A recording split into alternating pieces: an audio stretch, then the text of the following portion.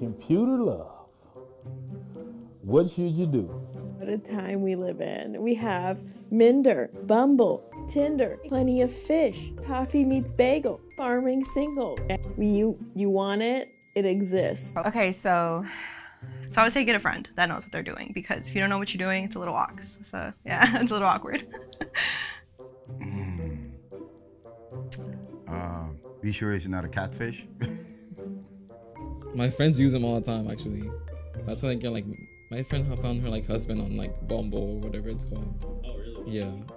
Bumblebee, that's what it's called? Bumble, no? I don't know.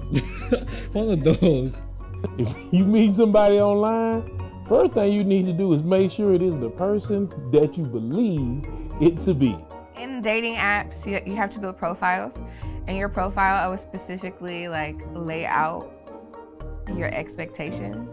Yes, when people are just very aggressive or like will ask for your Snapchat, and it's like, why do you want my Snapchat, bro? Like, you want something else.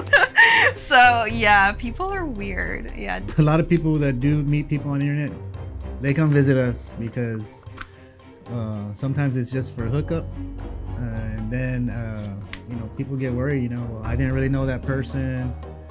We hooked up, and now I have burning. I have a discharge, I have itching, or I have this thing that's, you know, that I didn't have before in my genital area. And, you know, those are also things that can happen, you know, when you meet people online and you don't know them too well and you just hook up really quickly. But the cool thing about dating apps is it really makes you understand what it is you want in a person, because you sit there on like a million first dates and you're like, wow, this person sucks.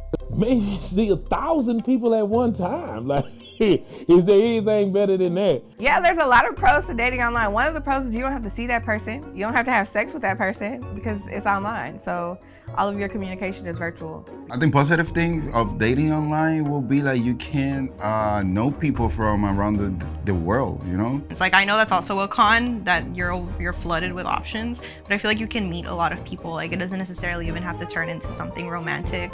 It just depends. You just have to be strong in your opinions, strong with how you feel about things, and, you know, don't compromise on things that are important to you.